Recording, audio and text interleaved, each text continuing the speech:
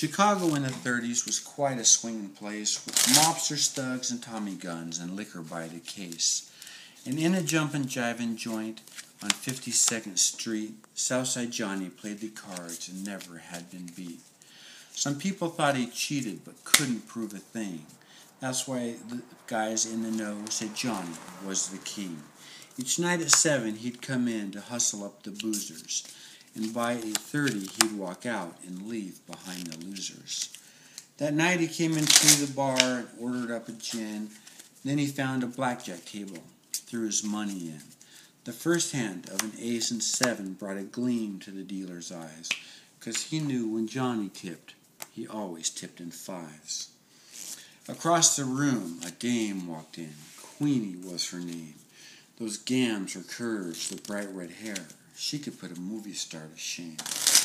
Johnny tried to look away, tried to hold his card hand steady, 'cause Queenie broke his heart that night. She ran off with Fast Eddie. His concentration started slipping. Time moved very slow. The hands on his watch read 8:37. It was time to go. But Queenie walked across the room and stood there by his chair. She straightened up his collar, ran her fingers through his hair. She bent and whispered in his ear, "John, let's blow this dive." And the dealer smiled and held out his hand, hoping for another 5. She said, "I know you like the Southside, Johnny, but over on the north, Fast Eddie's got some suckers at his club on 74th. Johnny's heart leapt to his throat. It could be a sting. It happened time and time again. It's tough to be the king. The 4 guys in Eddie's joint wore lots of gold and diamonds, and Johnny hoped he'd beat him fast, 'cause he was tired of this stupid rhyming. He took the cards and said, "Fellas, blackjack is the game."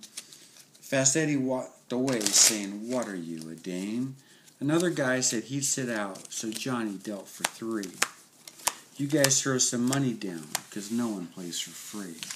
The guys threw down, the cards turned up, and Johnny thought he'd die. For the first time ever in his life, he'd played into a tie.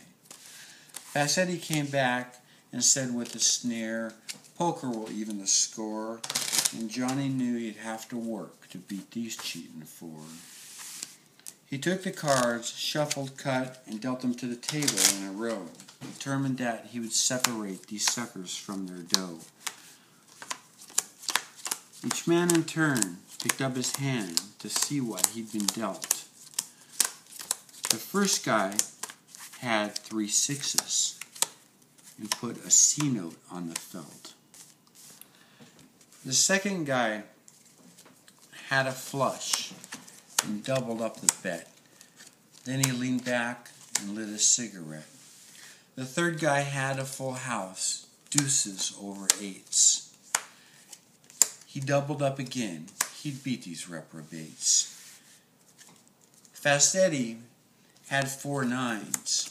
He knew his hand was hot. He was so sure he would win, he threw Queenie in the pot. But Southside Johnny kept his cool as he counted up the green. Then he lay his hand down, a royal flush in spades, which meant he was still the king.